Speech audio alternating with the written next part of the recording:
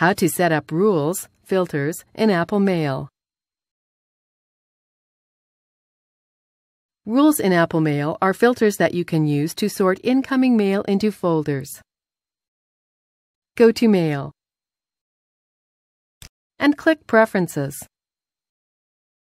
Select Rules. Click Add Rule. Enter a description. Choose to sort if any or all of the following conditions are met. Select a condition.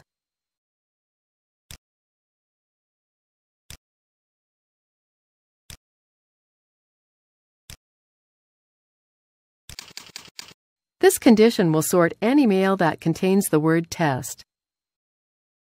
Click plus to add another condition. Set the action to be taken when the above conditions are met.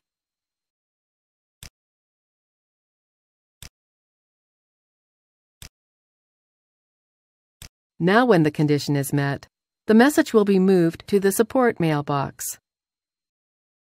Click OK. Click Apply to apply the rule to messages in your mailbox. That's it! Now you know how to create rules in Apple Mail.